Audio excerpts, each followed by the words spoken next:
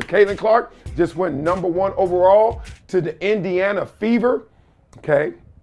I wish that was trivia. I was like, all right, what is Indiana's WNBA team's mascot? Y'all would have been like, temperature? No, fever. All right, I hope. So here we go. I saw this clip. Clay Travis talking about Caitlyn Clark. Now, we know Caitlyn Clark has gotten a lot of attention, one, because of her game. Let's start there. You don't get that much attention because you're white, because you're at Iowa. You get it because you're balling. And y'all got to start there because this conversation is going to get into the identity politics to the race. But we know who Caitlyn Clark is because who that shooting from the logo? That's Caitlyn Clark. So Clay Travis has some issues with Paul Pierce and Jemelle Hill in the comments they made about not Caitlyn Clark's game particularly, but her race. Let's listen to Clay Travis talk about it.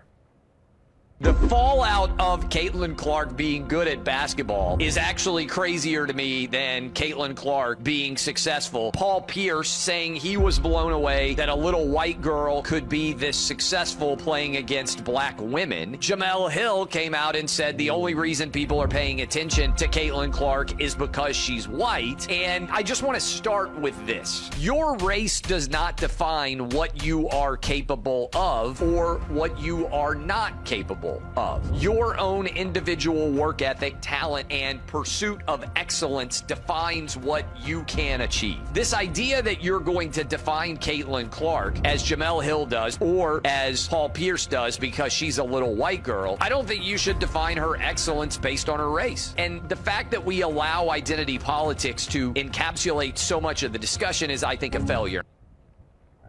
Okay, I'm with him. I'm with him in the absolute sense, right? Like, he didn't say anything wrong. We get it, right? I used to have teammates all the time, and I used to not like this. I don't use the N-word anymore. I used to, though. I don't use it anymore because it's like just not the energy I need, and I know I ain't that, and I don't want you to call me that, so why am I giving you something you can't give back to me? Golden rule. I don't do anything I don't want done back to me, which includes saying something to somebody who can't say something to me. One of my best friends, Matt Linson, is white. He ain't never said the N-word in front of me. And I ain't never said the N-word to him because I can't give him something he can't give back to me. That's just simple rule. Do you, but that's how I do it. I'm with you, Clay, in the absolute sense. You didn't say anything wrong. But these conversations, nuance, absolute versus relative. Let's have a relative conversation because I hate it when my teammates used to say white boy or little white girl or white girl. Like, I'm like, because y'all don't like black boy. Y'all don't like the black girl. So I, once again, go to rule. That's just me. Stickler to the rules. Here we go. I'm going to make this relative.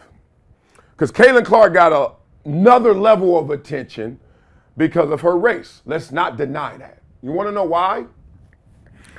Because it's rare. And rare in this sense. She is a white woman playing basketball, which culturally has been represented by black women more than white women, right? It's a lot of white people playing basketball, though.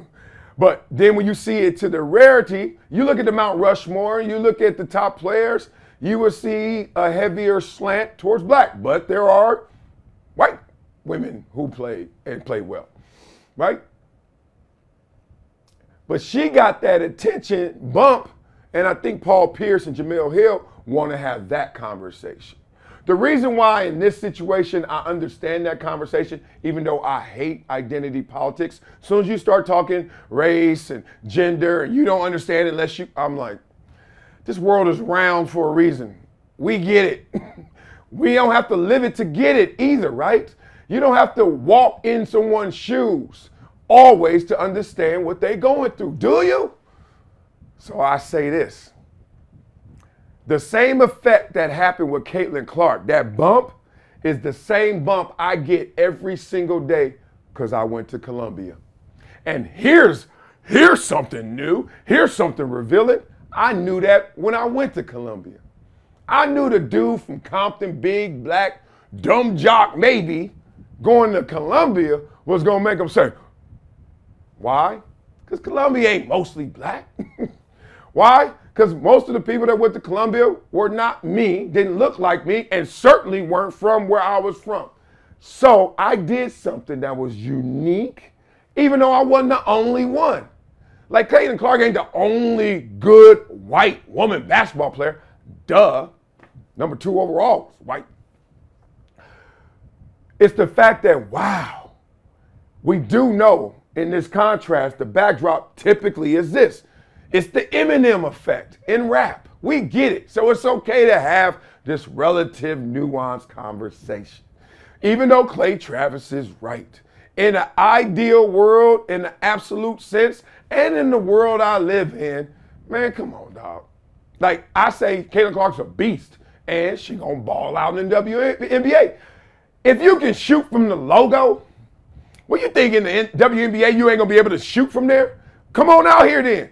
Wah wah, and I'm down in the lane, passing it like she does to the top level, etc. She gonna ball. Y'all need to stop. But this conversation ain't just about, oh, she's unique and she got that bump, the Eminem bump, the same bump you got, Marcellus. It's also about why people hating. You got to fight the powers that be. Like the power dynamic that lives in people's head. And some of it's archaic. Some of it is dated, outdated. That white means powerful, more powerful than you.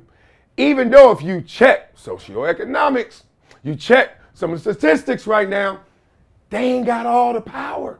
But the point is, even if you want to associate white with power, so you can associate it with yourself as a power if you're powerful. You know how many black people I know that are powerful? You know how many black people I know that I see on the daily that have hundreds of millions and billions of dollars? You know how many black, like, so this whole, like, she represents power, so now we gonna hate her because now here they go trying to take over basketball too, or it's happening in the NBA a little bit, the whole backlash against Europeans, even though we're giving them some props too, like we need to practice like them.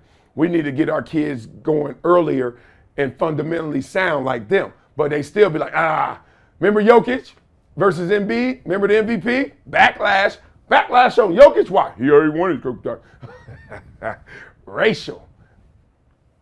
When you represent the power structure, even though Japanese Americans out here slicing up white people, it's crazy, right?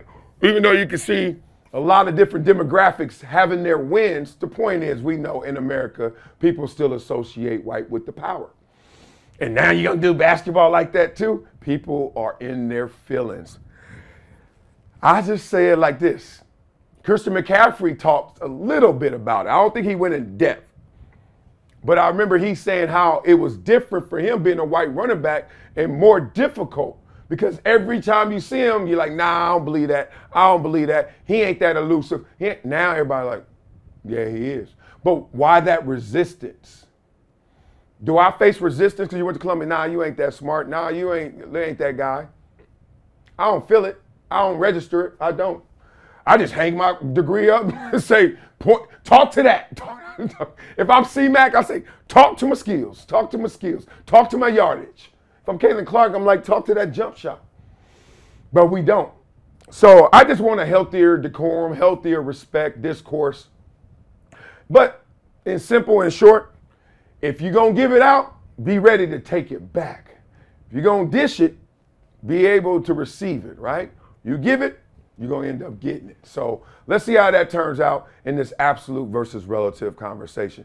Good conversation there, but this whole like taking shots at people or hating or just resisting greatness. Do y'all really care about the epidermis that much? Like, let that girl ball. And people are mad. She going to eat. Trust me, she going to eat.